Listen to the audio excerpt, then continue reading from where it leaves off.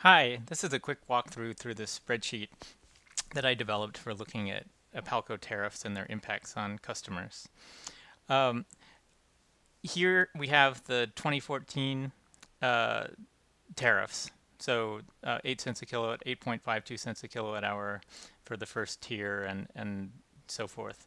And then we have the two 2015 planned tariffs, which are the tariffs that we're currently paying, and which are on OPALCO's website. That would be this 2015 budget. And then this column here is the one of interest, and this is where we can try out different tariff structures.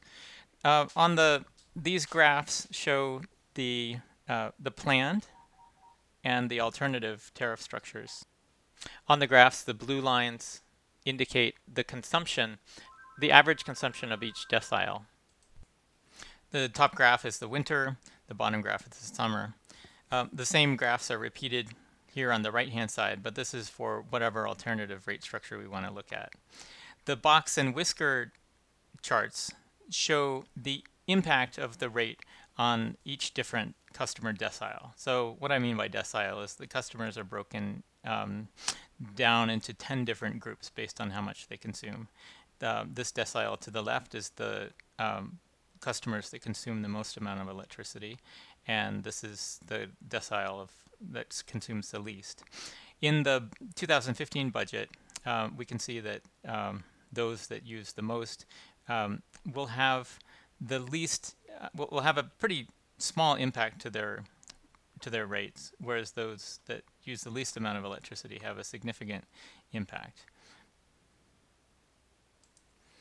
There's a lot of different lines in these different tariff options, and look at them closely. They include different tier kilowatt hours, different dollars per kilowatt hour for the different tiers.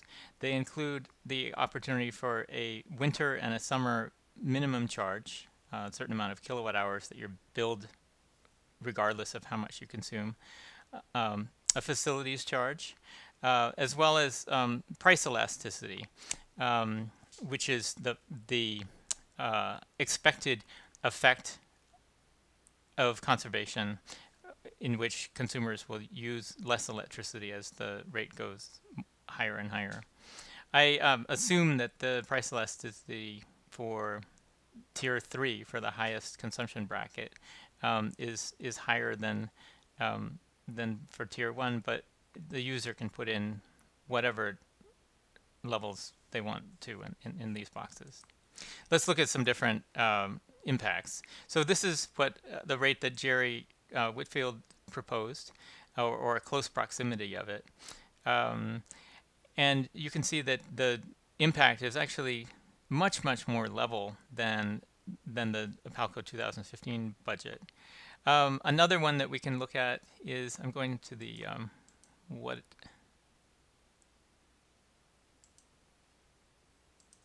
in the scenario manager, I've just pulled up a different option, which is the what I would call an alternative rate structure, which has 10 cents per kilowatt hour for the first 1,000 kilowatt hours. After that, 12.5 up until the next 2,000 total kilowatt hours.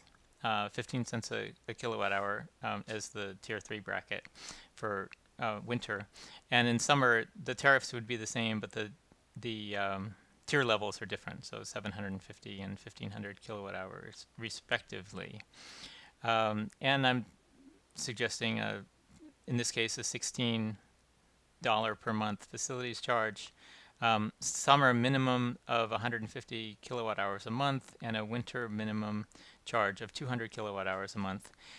And here you can see that the revenues for this alternative structure produces enough to pay OPALCO's revenue requirements, as well as the residential portion of the $600,000 shortfall that we currently have. And if you look at the impact over here on that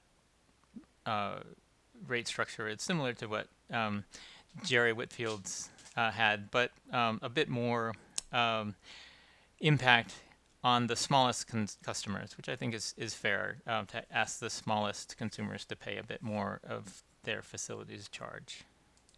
One other option that was discussed in the board packet materials was looking at an increase in overall rates, and I'll show what that would do.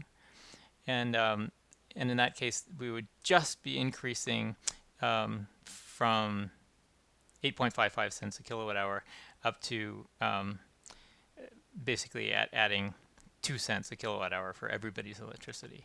And again, the impacts, I think, are much more fair than the 2015 budget. You can see that that would mostly impact folks that use more electricity, and the folks that use least amount of electricity would be impacted less, as you would expect for an increase in just the kilowatt hour charge. So that's the spreadsheet. I encourage you to try around different scenarios, and also to make your own scenario. So you're not restricted to the 3 here. You can put in any levels you want. For example, if you were interested in experimenting with what it was like to have 11 cents a kilowatt hour electricity for the first level, and then 12, and then 13, we could see what that impact would be and immediately see those changes. Thanks a lot for watching, and I look forward to your feedback and comments.